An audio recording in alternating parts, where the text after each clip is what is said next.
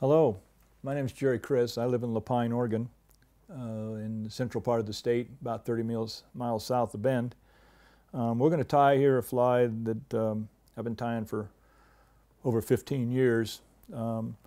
It has a technique in it called hair hackling, and it's just a couple materials, just Australian possum, some copper wire, and the latest version we're going to do with a little bit of flashback. So, and we're going to use a rusty Dunn thread. It's just an 8/0, nothing special. We're just going to take the thread back, just snap it off there.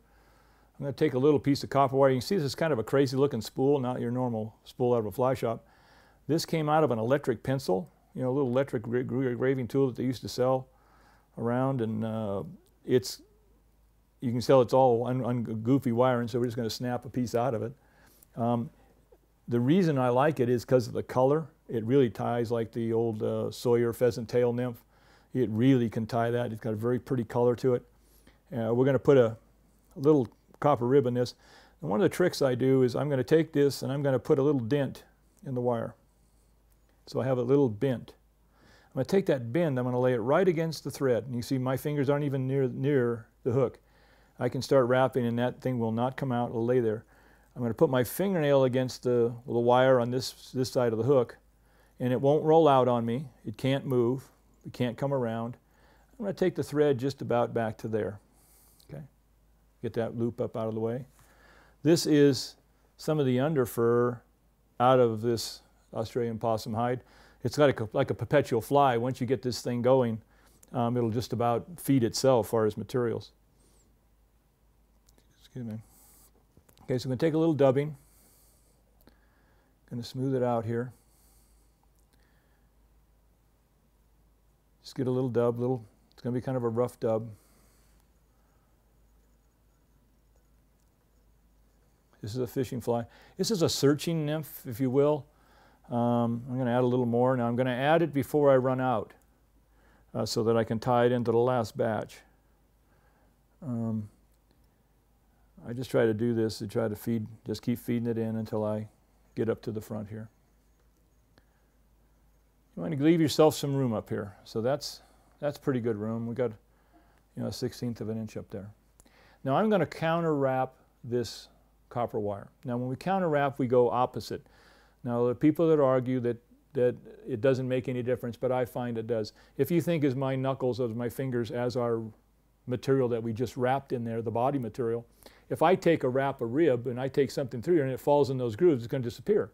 So I'm going to bring my wraps across this way, and I like it because I believe it stands up more.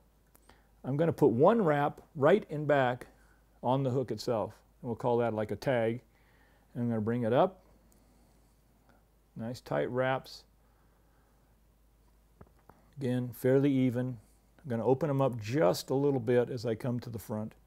Now when I get up here, I'm going to take 1, 2, 3 wraps of thread. I'm going to reach my finger and I'm going to push on it and I'm just going to snap it rather than cut it. Now, a thing that can happen, I'll clean this up just a little bit. I had a couple of wild hairs. I don't really care about them, but they were a little long. If I was to take some hard wraps right now, because my copper went this way, I'll wrap that material right off.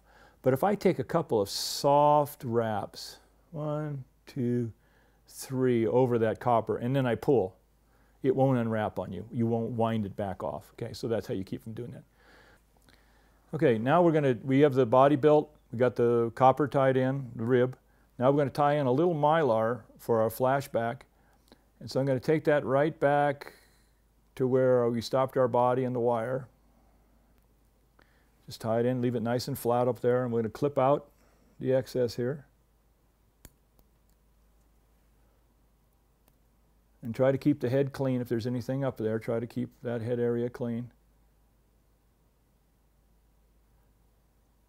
Okay, so we got the mylar in there. Now we're going to make a dubbing loop.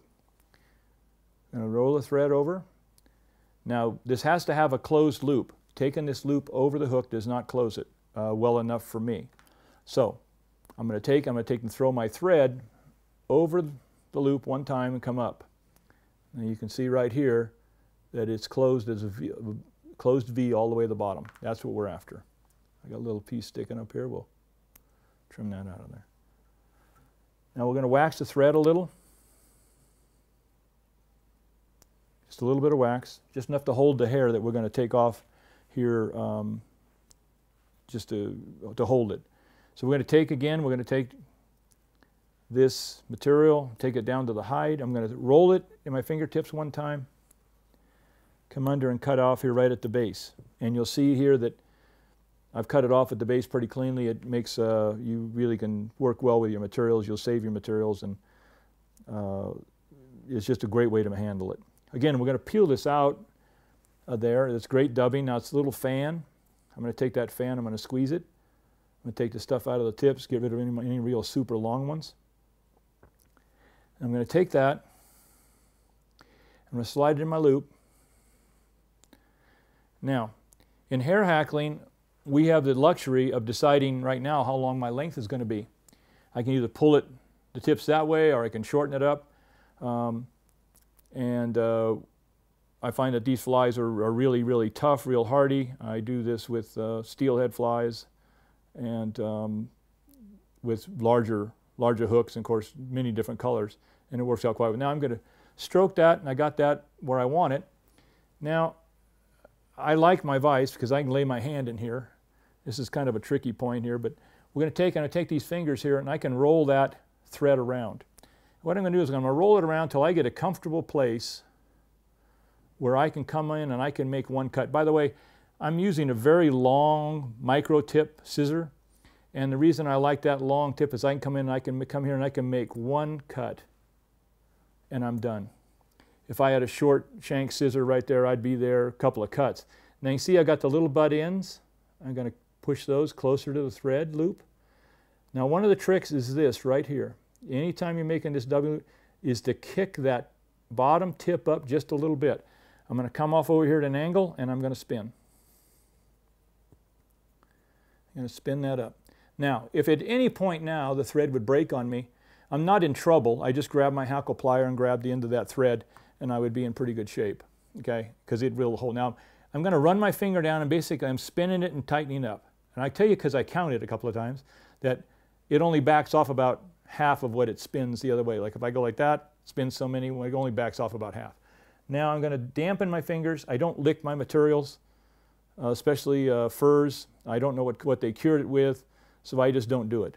I got sick one time, and I'm just not going to do it again. So there. Now with a little bit of moisture, not much, and we're going to start wrapping that in. And we're going to stroke it back like we would a nice soft hackle. And it's a wrap in front of a wrap. We don't want to put a wrap on top. So it's a nice even wraps. Again, once you get so much in, you can say, okay, that's enough. I don't need any more in there. And you're there. It's amazing how much you can put in here. Now, if all of a sudden you get yourself way stacked up in the front there and you go, I have no room left to tie off, you can kind of grab things, take your fingernails, and just like you would if you were stacking deer hair, you can push that whole thing back just a little, just a smidgen. It doesn't take much, and you got it back.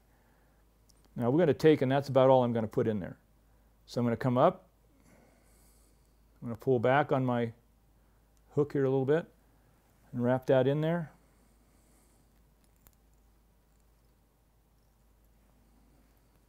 Stroke it back.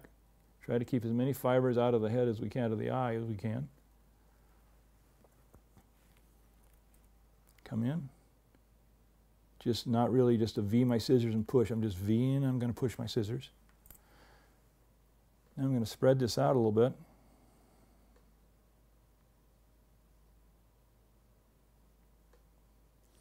Now there is a version that looks like that without this thing. So then we're going to push it forward, then we're going to stroke it back, and we're going to pull forward the mylar.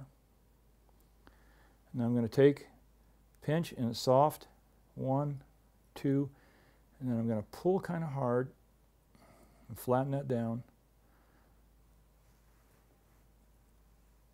and get it nice and tight. I'm just going to pull up on this as hard as I can and cut it. And what it'll do is that'll snap back. It won't all go behind the head there, but it's okay. This is a fishing fly. This is not a super presentation fly, but it does work. We're going to take and push back again. Try to push off the hook eye as much as we can.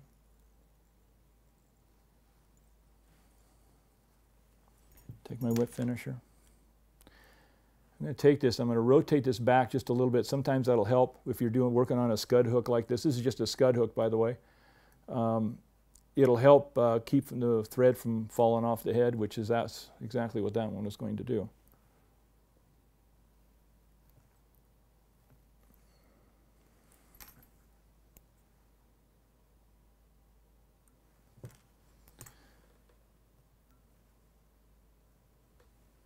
Now again,